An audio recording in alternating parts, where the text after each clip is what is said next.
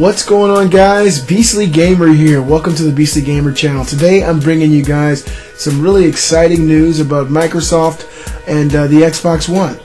Now, for a long time, the Microsoft Xbox One has been trailing in sales compared to the PS4, and it's been for a bevy of reasons.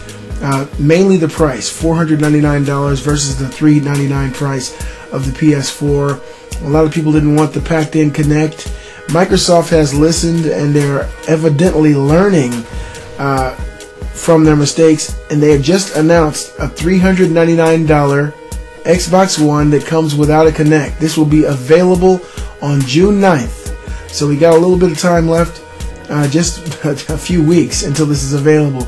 This is fantastic news for us. This is great news for gamers to be able to pick up an Xbox One that is within price parity of the PS4. So it comes down now more to your true preference of what you really want, what you really like, versus a $500 differential that could sway you in either direction.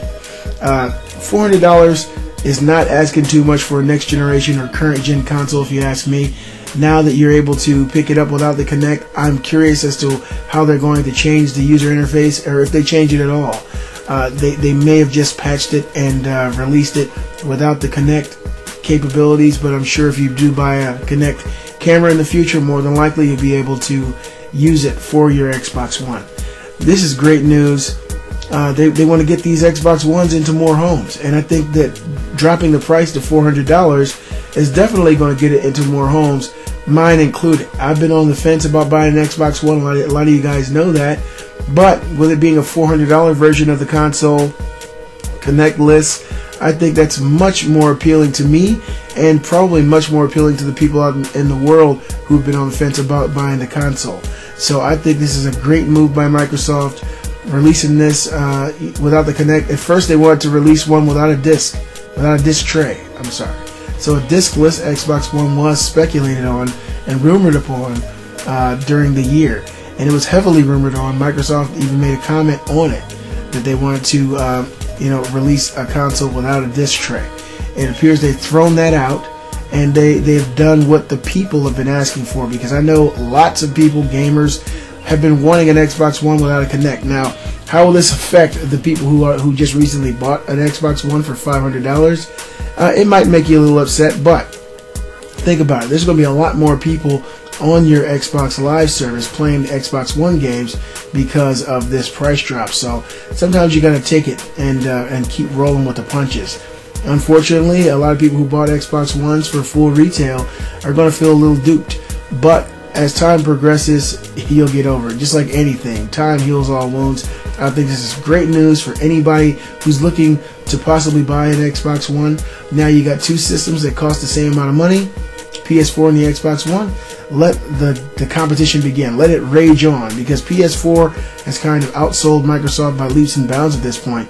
I think that this could potentially be a catalyst that brings that number into a smaller margin. So you guys, let me know what you think about that.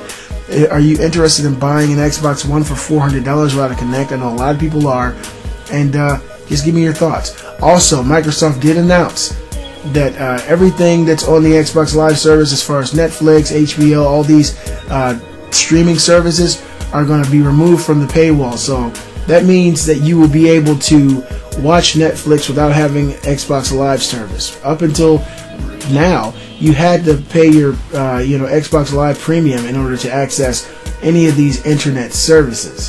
So now, just like the PlayStation, they have announced that you're going to be able to watch all your streaming services whether or not you have Xbox Live or not. They're learning. Microsoft is definitely learning. Sony is basically beating them into submission and letting them know, hey, look, the way we're doing things is what people like. People are obviously agreeing with it. They're spending money. They're enjoying the console. They're enjoying the experience. And if you want to tag along and enjoy some of the spoils here, you're going to have to change your strategy. And it's obvious that they're changing things. And I'm really proud of Microsoft.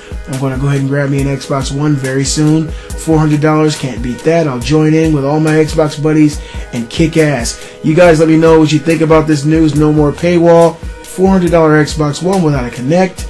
I hope you guys enjoyed the footage. I'm the Beastly Gamer, and I'll see you guys next time.